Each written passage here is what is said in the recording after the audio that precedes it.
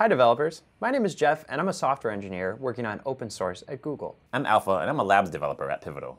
I hope your Cloud Foundry series is going great so far. You and I are going to spend the next few episodes talking about Cloud Foundry and Stackdriver. Stackdriver is Google's suite of logging, monitoring, and developer tools. I'm going to be joined by experts who know way more than I do about Cloud Foundry and Stackdriver. So Alpha, can you give us a little background about how Cloud Foundry is deployed? Sure thing, Jeff. Cloud Foundry is made up of many services that run on an on-prem data center or the VM infrastructure of a cloud host, such as Google Cloud Platform. These services are deployed as jobs by BOSH to several VMs, and together they form a working Cloud Foundry. So we've got all these applications that must be doing tons of logging in addition to Linux services logging to syslog. How can an operator make sense of all that? It's a great question. Every BOSH job writes logs to a known location on the instance, so an operator can use the BOSH CLI to grab a recent set of logs or stream them as they come in.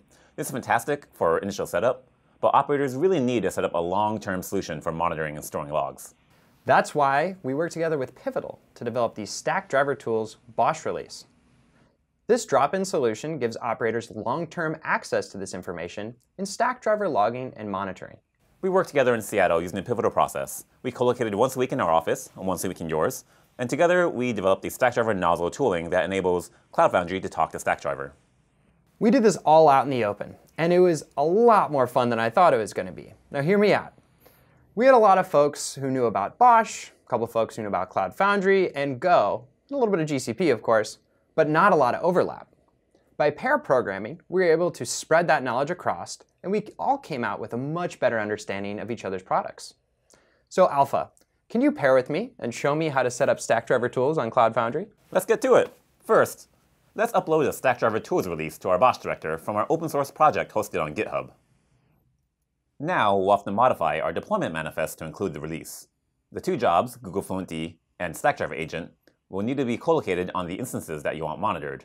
After that, we'll have to run BOSH deploy as usual. In recent versions of BOSH, we should be able to deploy this as an add-on. Wow, that's the fastest BOSH deploy that's ever happened. Editing's a real miracle. It might take a few minutes on your machine. So now that we've got jobs running across our Cloud Foundry, which means our host logs and metrics should appear in Stackdriver, let's make our data a little more interesting by waiting a week or so. Wow, that went by fast. Great, let's dive in. As the logs stream in, we can view and drill down to specific events. These logs include all the syslog output from the instances in our deployment, as well as the logs from any other BOSH jobs on the instance. Each entry contains context, including the job name, which allows operators to easily filter and search through logs. All of these logs come from the Google Fluentd job that we deployed earlier. As for the Stackdriver agent, that's responsible for gathering host metrics with collectd and sending them back to Stackdriver monitoring. I'm going to hop into Stackdriver monitoring, and we can now see detailed information about our Cloud Foundry infrastructure. Let's take a look at the dashboard I created earlier. The dashboard shows metrics gathered by the agent. Now we can look for abnormalities and set up alerting thresholds, such as high memory usage. This is a great start to having a single pane of glass for a CF operator. These deployments are made up of tons of virtual machines, so having a heartbeat like this is a great thing to keep an eye on.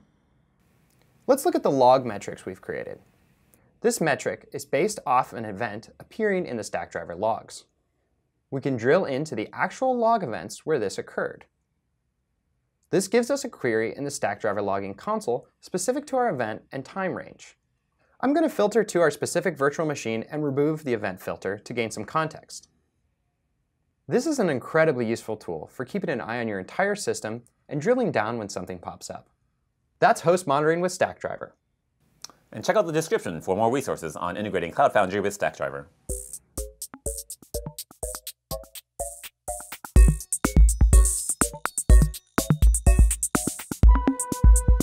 Thank you all for watching. Check out some more videos we've done about Stackdriver and Cloud Foundry, and check out our playlist for even more information. Make sure to subscribe to the Google Cloud channel right here.